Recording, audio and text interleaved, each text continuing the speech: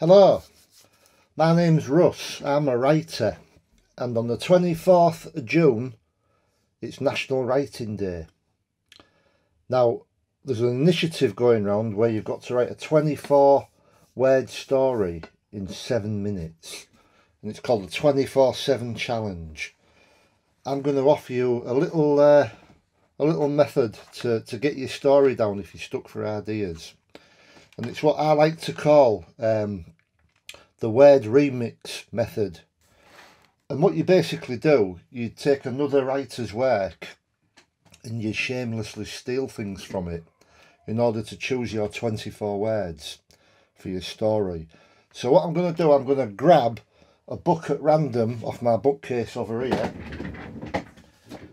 This is the book I've come up with, Weirdo by Cathy Unsworth. Very good book, and I'm going to choose 22 words from here completely at random, because all the stories are going to start with the same 2 words.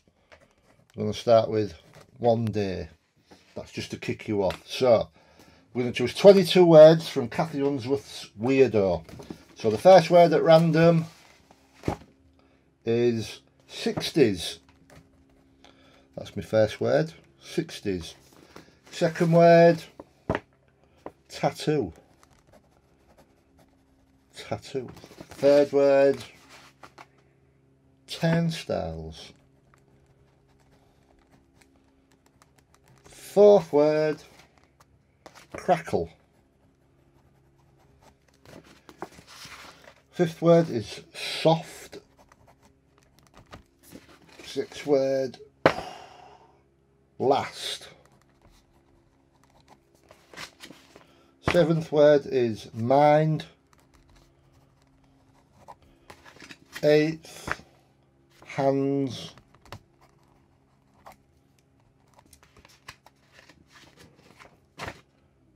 Sample.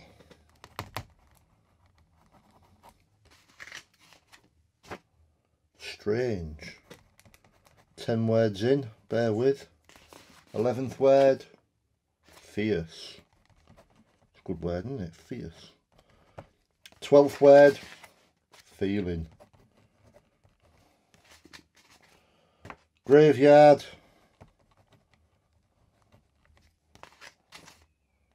Eyes.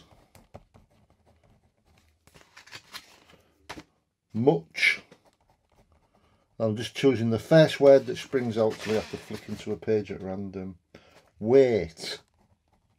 Wait. As in to wait for something, not lifting weights.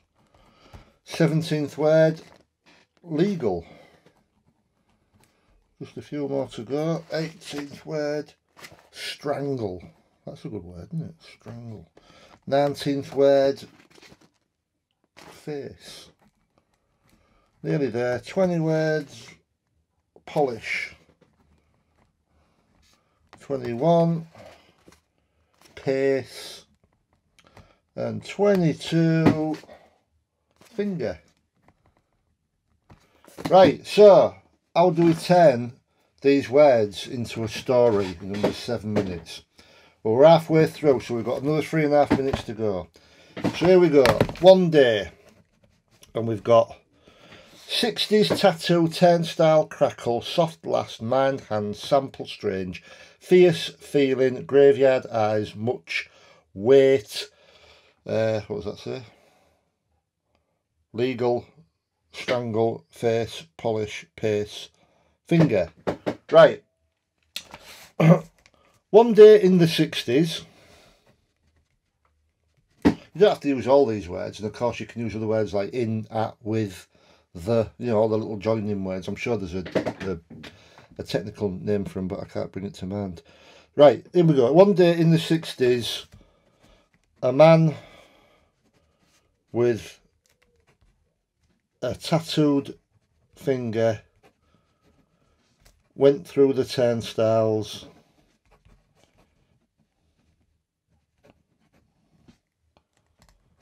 at a football match.